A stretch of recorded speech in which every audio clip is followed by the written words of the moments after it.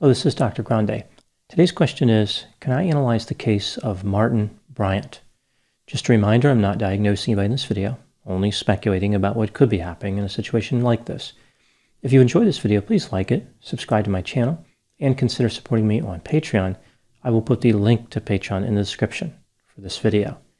First, a look at the background of this case. I'll move to the timeline of the crime, then offer my analysis.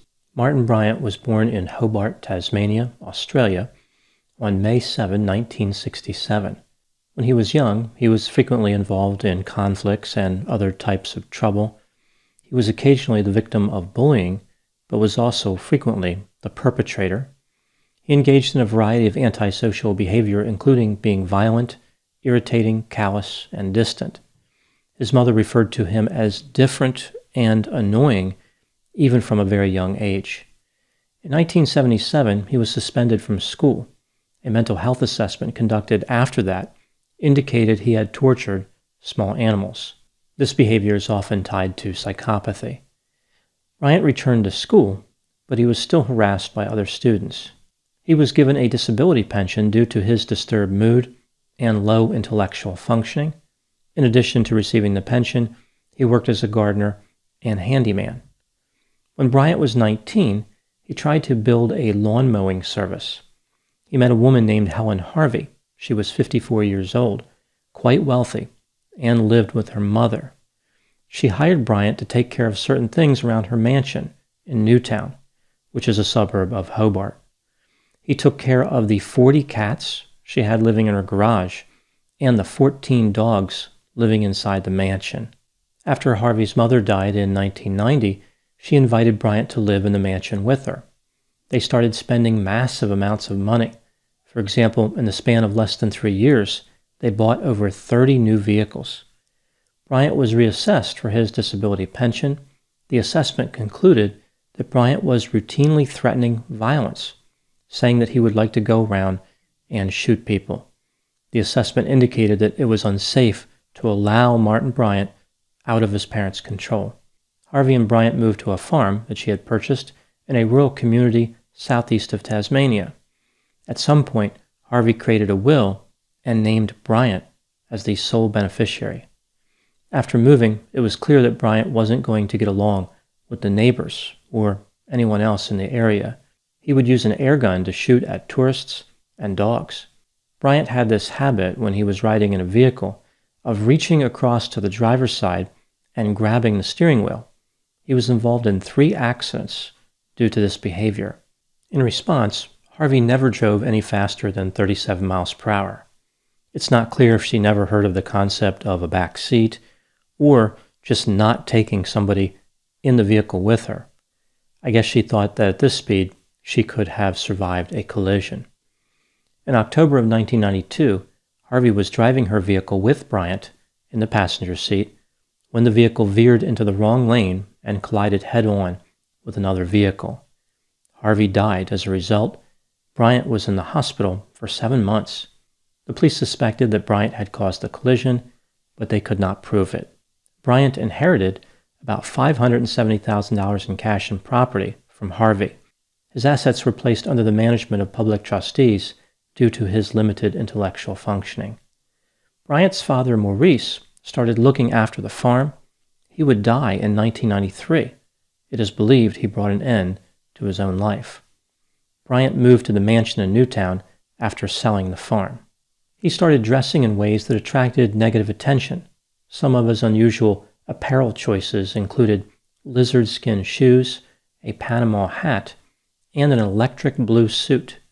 He carried around a briefcase and told people that he had a job that paid well.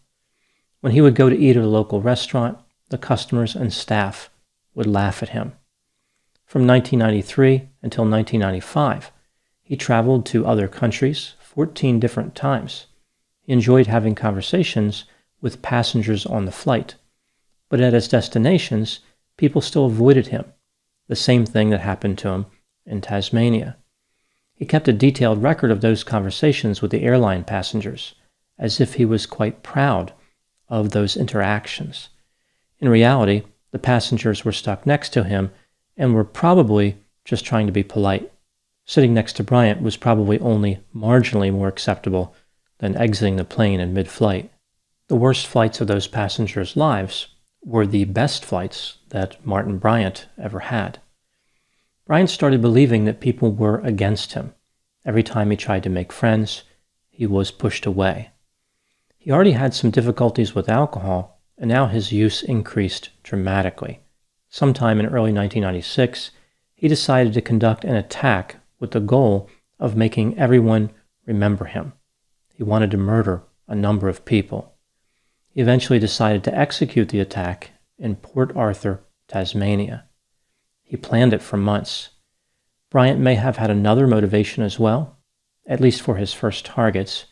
His father had tried to buy a bed and breakfast called Seascape, but the deal fell through.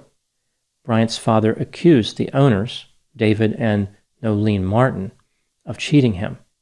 Bryant may have thought that this incident led to his father ending his own life. On April 28, 1996, Bryant loaded his yellow Volvo with a Colt AR-15 SP1 carbine, a Belgian FN rifle, and a shotgun. He drove to the Seascape bed and breakfast and killed David and Nolene Martin. He left their bodies in their bed. Bryant then made his way to the Broad Arrow Cafe in Port Arthur. This was at about 1:10 p.m. After eating at the cafe, he retrieved the AR-15 and opened fire. He continued his shooting in the gift shop. He killed 20 people and injured 12. Bryant made his way to the parking lot and changed weapons to his other rifle after reaching his vehicle. He drove about 1,000 feet before coming upon a woman and her 2 children. He killed them as well. He killed 4 more people in a BMW near a toll booth before stealing that car. He then came upon a man and a woman in a Toyota. He kidnapped the male and shot the female to death. Bryant drove back to the Seascape bed and breakfast with the hostage. He continued to shoot at motorists who he encountered along the way. He injured a few people. After arriving, Bryant set the vehicle on fire. The police negotiated with him for several hours. He killed the hostage and set the structure on fire. He attempted to escape in the confusion, but was arrested and charged with 72 crimes, including 35 counts of murder. He would initially plead not guilty, but soon after changed his plea to guilty of all the charges. He was sentenced to 35 life sentences without the possibility of parole, plus 1,652 years in prison. Martin Bryant has had a rough time in prison. He spends his time in solitary confinement. He has tried to bring an end to his life several times unsuccessfully. Now moving to my analysis. After Martin Bryant's arrest, several mental health clinicians assessed him. Typically, with a case like this, one would expect a terrible family situation in the history, like parents who did not treat him well. But Bryant's history was inconsistent with that pattern.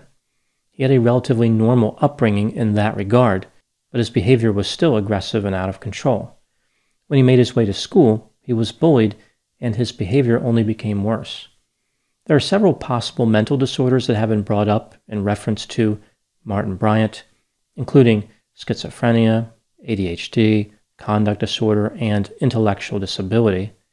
Mental health professionals said that Bryant was distressed and disturbed, but not mentally ill, although later he would be diagnosed with autism spectrum disorder. Bryant's IQ was reported as 66. This is just over 2 standard deviations below the mean, so he has fairly low intelligence. Moving to the next question. What happened with Martin Bryant? What led to his homicidal behavior? Martin Bryant repeatedly tried to fit in with society. At the same time, he demonstrated antisocial behavior, which left him isolated. His pronounced lack of insight and low intelligence combined in such a way that he could not figure out why he was being rejected. Instead of looking at his own behavior as the reason he was alone, he blamed other people. His anger for society continued to grow for some time. His father's disagreement with the Martins over real estate was the excuse Bryant needed to become the center of attention. He wanted not only the attention, but revenge. During recorded police interviews, it seems clear that Bryant enjoyed talking about the destruction he caused. he took pleasure in each and every death. At one point, he even considered pleading guilty to only the murder charges and pleading not guilty to the attempted murder charges. He wanted his living victims to come to court and testify against him. It was his chance to once again be the center of attention. Later, he changed his mind and pleaded guilty to all 72 charges, as I mentioned. In addition to fairly pronounced narcissistic and antisocial characteristics, a few other factors came together in this case. Bryant's relationship with Helen Harvey led to a substantial inheritance. This afforded him the freedom to plan his crime and the money to buy weapons. In addition, many people found Bryant to be physically attractive, and it is believed that this actually limited how much rejection he endured. Like his behavior was so bizarre and off-putting that normally he would have been completely rejected by everybody. But that didn't happen because of his physical appearance. He was able to build a limited number of relationships. For example, he had a few girlfriends. He even had a girlfriend at the time he committed the attack. Moving to the last question, what was the impact of the Port Arthur massacre on gun rights in Australia? Bryant's attack led to significant changes in the way guns were regulated. Several restrictions were put on firearm ownership all across Australia, including in Tasmania, the island state where the shooting occurred, which historically was opposed to gun restrictions. Each country has to decide for themselves on how to manage gun rights. Several polls have indicated that about 85% of Australians agree with the restrictions. There is no constitutional right to bear arms in Australia, so it's not a fundamental right there. But if it were a fundamental right, here are my thoughts on the topic. I always worry when a fundamental right is removed from all people in order to deny some of the people the right. It's kind of like saying, I'm willing to give up my right to make sure that that person over there doesn't have it either. It's an admission that privacy rights keep us from assessing dangerous people. Obviously, guns would not be restricted if there were no dangerous individuals, but we don't have a good way to identify violent individuals because their privacy is protected. Everybody has to be encumbered in order to restrict a few people. Policy formation is always a balance. Every restriction of rights comes with a cost and a benefit. I guess as far as gun restrictions, I'm just skeptical about the benefit and have concerns about the cost. Research about the success of the restrictions has indicated that there is no statistically significant impact of the gun restrictions on the number of homicides. Homicides have decreased in the past 25 years. However, prior to the restrictions, the homicide rate in Australia had been decreasing for some time. The trend simply continued after the restrictions. It would probably be a good idea to conduct research about what factors caused the decrease prior to the restrictions. If those causes can be identified, perhaps policy can be developed to realize a further reduction in violence. In addition to my many other concerns about changes in fundamental rights, I also worry when the bad behavior of one person leads to sweeping changes. One disturbed young man affected the rights of millions of people. It makes me wonder if he really should have been given that type of power. One could argue, however, that he was just the straw that broke the camel's back. There were advocates of policy change prior to the attack. The way I look at a fundamental right is that it should only be changed when something significant is discovered in a crucial domain, like human nature or technology. For example, when drones first came out, they were really not regulated. But then people realized that drones could be dangerous. They could be used to spy on people and to slam into objects on the ground and in the air, like airplanes. Therefore, that right was restricted. Before the Port Arthur massacre, people knew that a semi-automatic rifle could be fired at people. This was not a major discovery. There was no significant change in gun technology. As far as human nature, people have been killing each other for thousands of years. The idea that somebody like Martin Bryant could become antisocial and lash out at society is not a big revelation as far as mental health and personality factors. Without a significant discovery, what was the catalyst for the change? Perhaps a dramatic increase in public awareness. Martin Bryant committed a crime so heinous that people wanted to make sure it didn't happen again. Again, it's important to point out that I'm talking about gun rights as fundamental here, and in Australia, it is not a constitutional right. So this is really just a theoretical argument on gun rights in general, not specific to a country that does not have that as a fundamental right.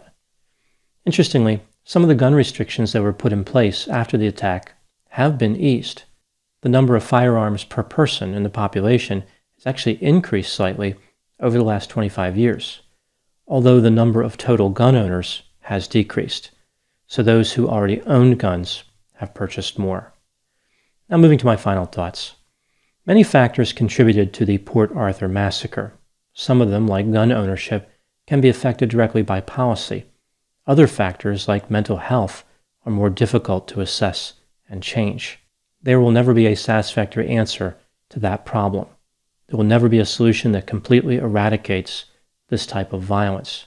Preventing somebody like Martin Bryant from executing an attack would require a change in a fundamental right, like the right of privacy. So it would be the situation where the government could just go and assess anybody they wanted at any time, and then take extreme action based on these mental health assessments.